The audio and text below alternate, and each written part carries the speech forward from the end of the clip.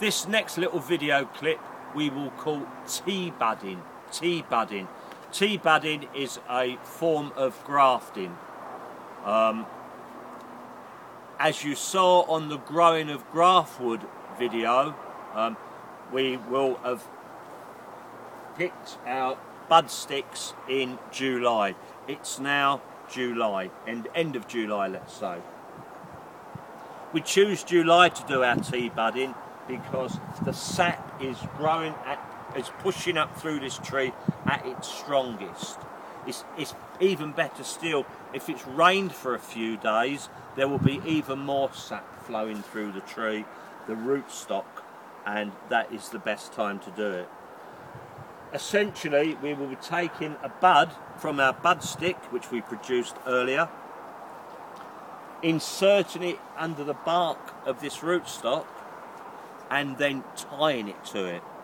We would tie it to it with a variety of different materials. Traditionally, we can use raffia, tie the bud on with raffia, seal all that with grafting wax. You would heat that in a pot of hot water and paint the wax over the raffia. That will seal it. We could also have used this here. This is grafting tape. It's clear PVC tape. It's the same tape actually that Tesco's bags are made of, should you want to make your own. We could use these. These are Dutch grafting rubbers, and as you can imagine, because they're stretchy rubber, they will tie it very tightly. They also are supposed to photo degrade, break down with the light. They don't do it in North Wales, unfortunately. They presumably do it in Holland, and probably if you live in a sunny area you could use those. I prefer to use this stuff, which is Japanese grafting tape. It's a parafilm tape. It breathes, it stretches, and it sticks to itself. The only trouble is it's very expensive, 120 quid a box.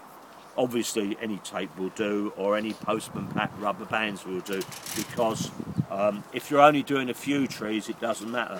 If you're doing hundreds of the bloody things like I'm doing over there or in these other polytunnels, then time is of an essence. So our first thing we do is put on our safety goggles so we can see what's going on.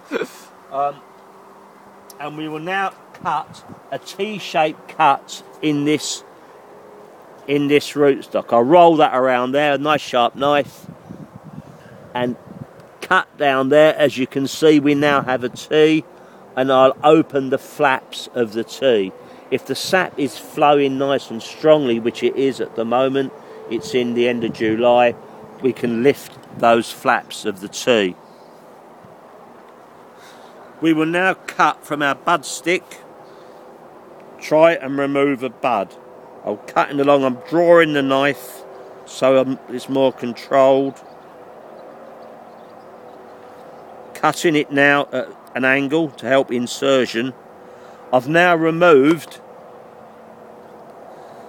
a piece of the bark. The bud, which is in there, barely visible at the tip of my knife, you can barely see it, and the petiole. The petiole is just a handy handle. It enables me to manipulate the thing.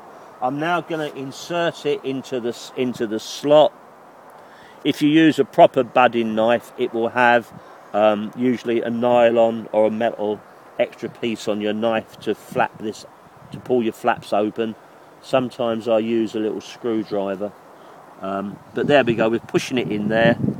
The bud is inside the flap, it's in there now. Cut off that excess piece of the bud tree, and you can see the bud is nice and snug within that flap. We'll now take, in my case, the parafilm tape, stretch it, and then we're binding this together.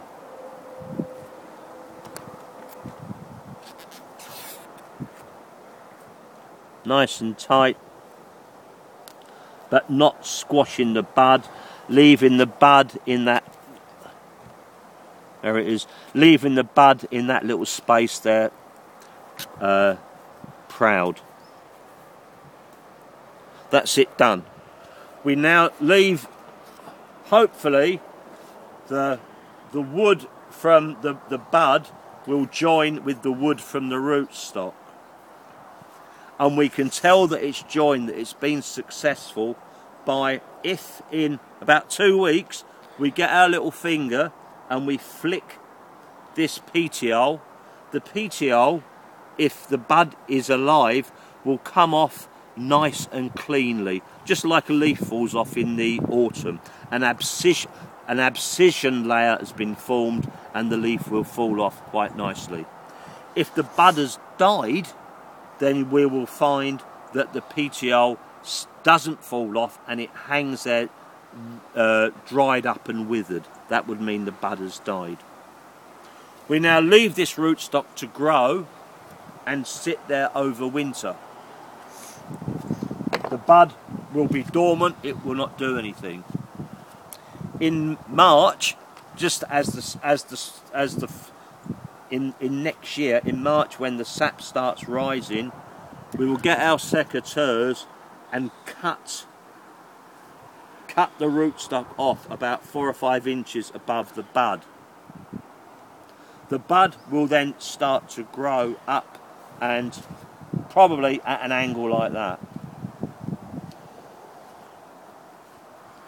Let's say at an angle like that. If we've got this snag sticking up, we can then bend this new wood and tie it to the snag, and that will result in a nice straight tree.